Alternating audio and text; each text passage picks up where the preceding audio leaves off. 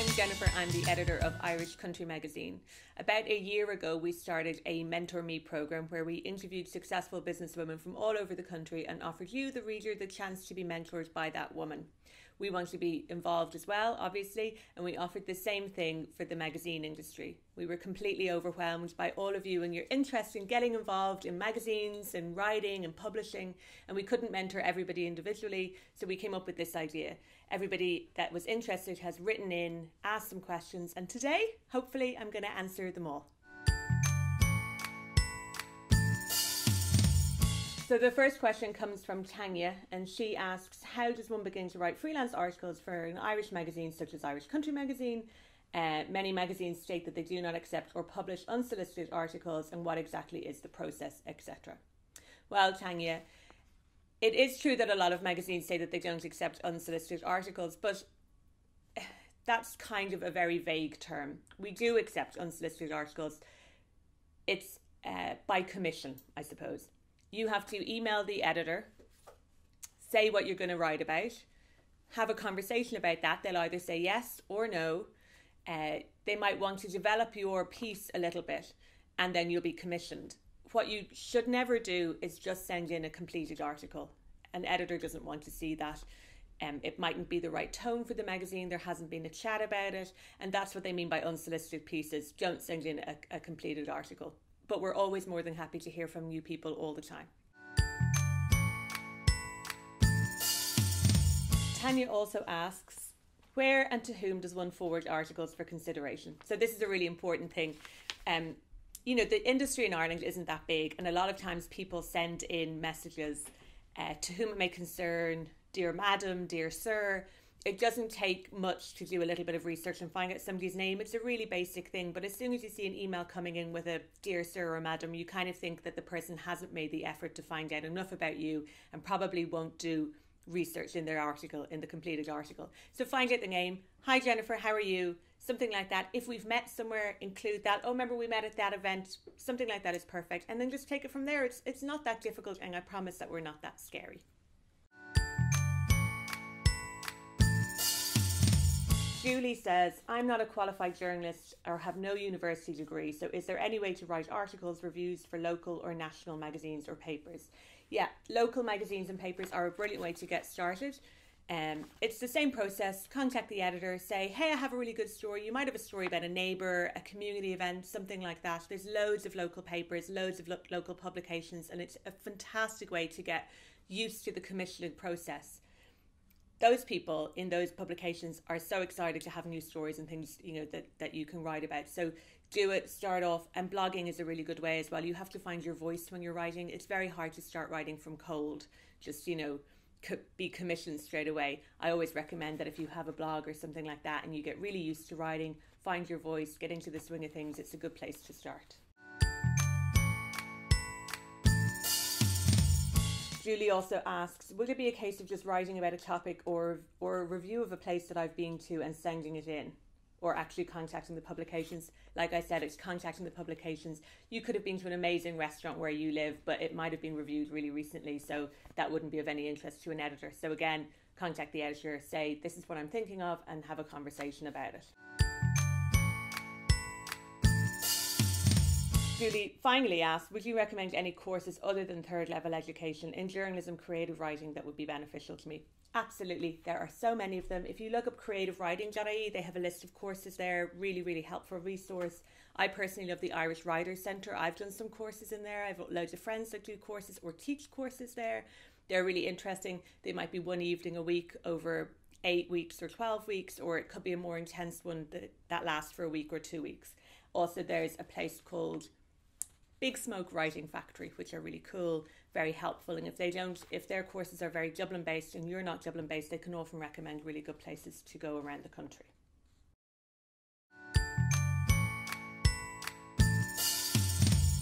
Sharon Dolan Darcy asks, how best for me to branch into mainstream magazine industry from a local community publication? You're already writing, that's brilliant. So you're halfway there. All you really need to do is to start approaching national publications and the editors there.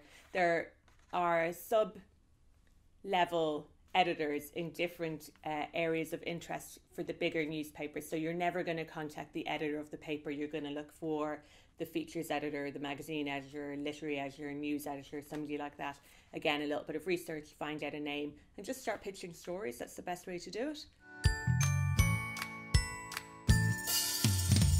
Sharon also asks, any tips on time management from when writing from home? No, I'm the worst procrastinator in the world. Tea, lunch, walking the dog, Jerry Springer, absolutely anything. I have no tips. It's really hard to do it when you're freelancing. You just have to be very, very disciplined. Try and treat it like a working day. Maybe make sure you're at a desk or your kitchen table at 9 o'clock. Work till 11 when you might have a tea break in an office. Go back to work till 1. I'm terrible. I can't do it. Best of luck with that one. Sharon also says, is the industry cutthroat, or is the answer to that an industry secret? Yes. No, it's not. It's a lovely industry. It's a really small industry, like everything in Ireland. Everybody knows everybody within an industry, and if you're getting into it, you get to know people really quickly as well.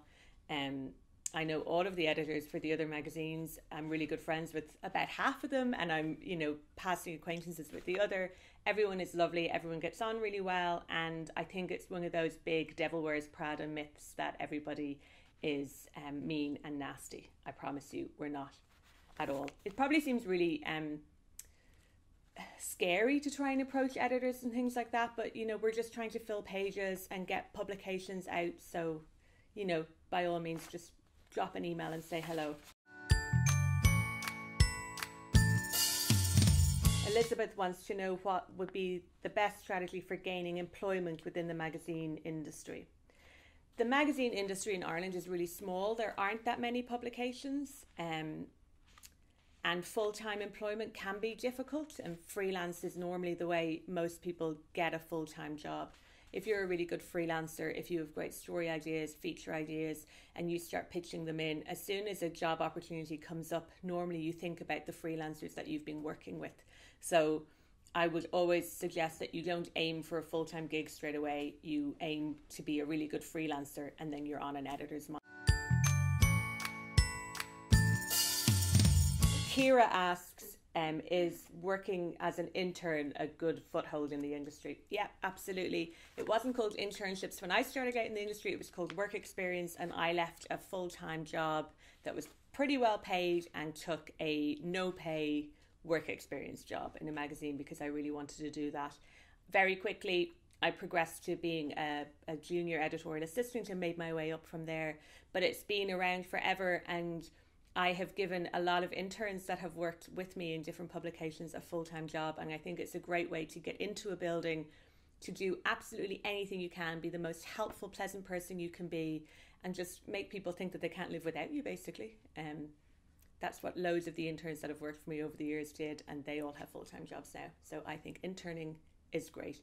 Non-exploitative internships, not ones that go on forever, that have nothing in return. You want to make sure that you're being taught something and that you're being used properly, not being exploited in any way. So just bear that in mind as well. If you feel uncomfortable, by all means, don't stay there. Tara asks, do you need to be a journalist to work for a magazine such as Irish Country Magazine? No, you don't. In my last job, I hired a beauty editor that had a really great beauty blog and wasn't a journalist at all. I just really liked the way she wrote, and I really liked her attitude.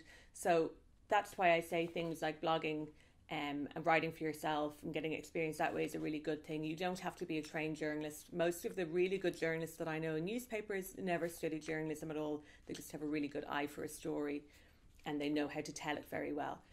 Experience and who you know in this industry is probably more important than the college course that you end up doing, because once you're in the industry for about 5 years, nobody ever asks you where you went to college after that.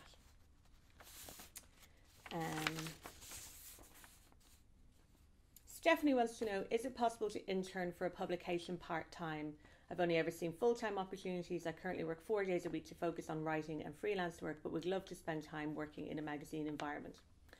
It is possible to intern part-time, but by part-time, most publications probably mean 3 days a week at a minimum. It's a very busy office environment, and somebody coming in for 1 day a week probably would disturb the flow of the office.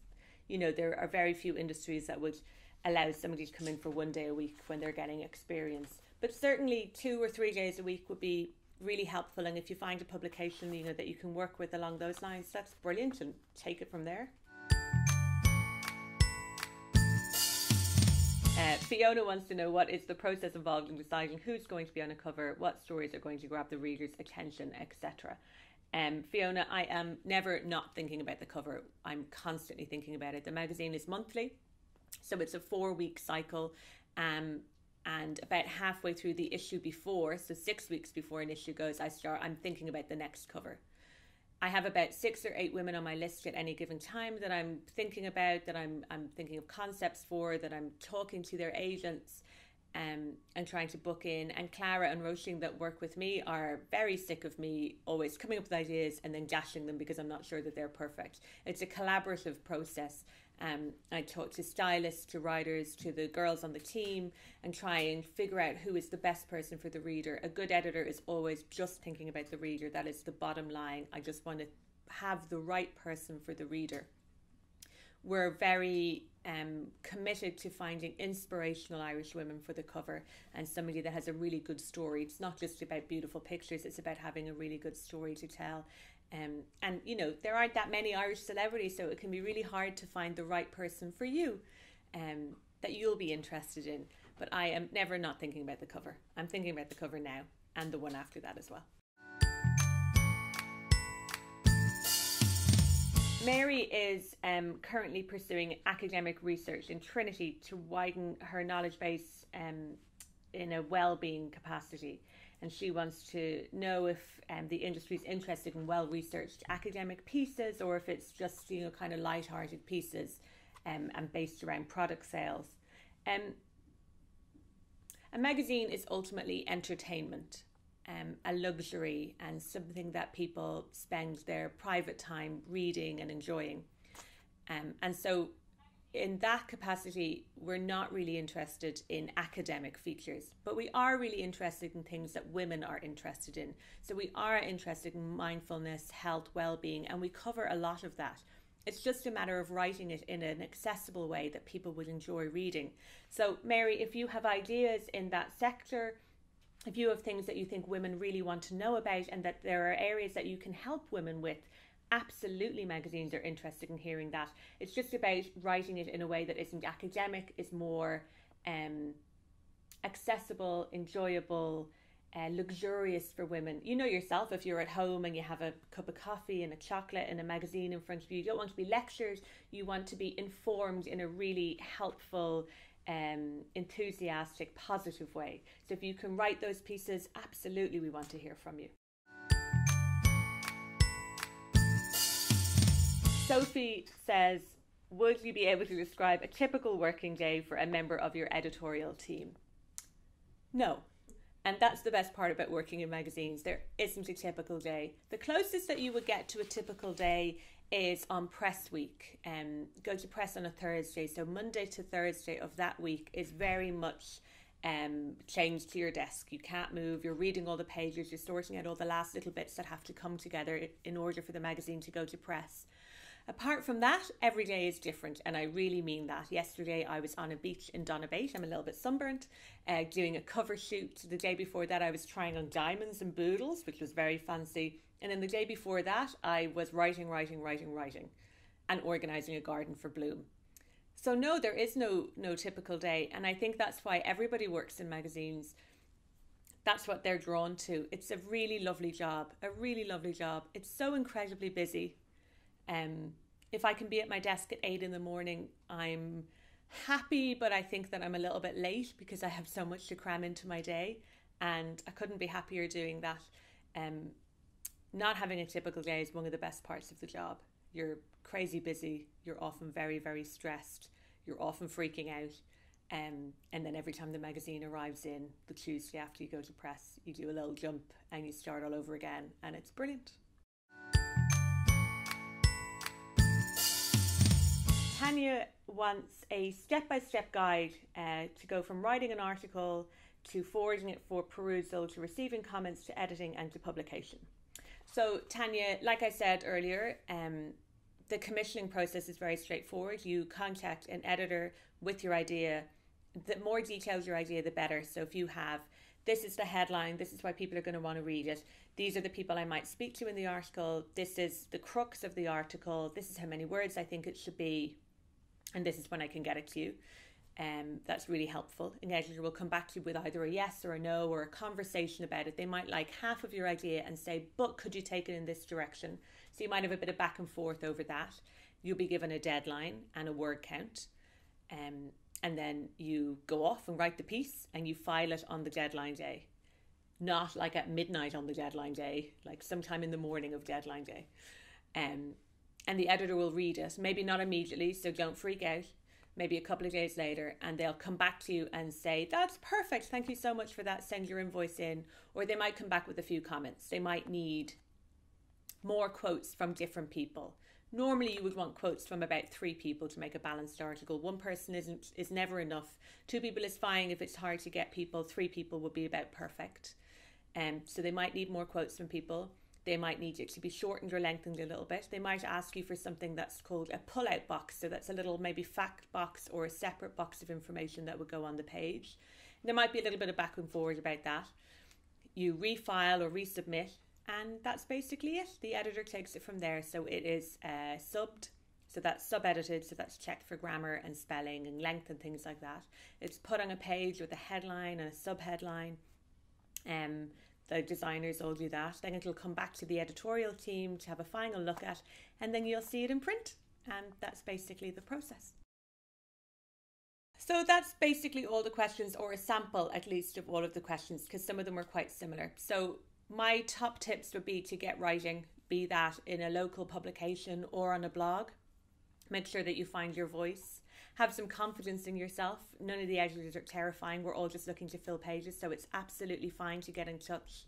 If you come to one of our events or any publications events, please go and say hello to the editor. It's much harder to say no to people that you've met. So if you can send me an email and go, remember we met at that event in Dublin, or we met at that event in Kerry, and I will remember you. It's much harder to say, no, I haven't got time to read your submission. It's a great way to get on people's minds.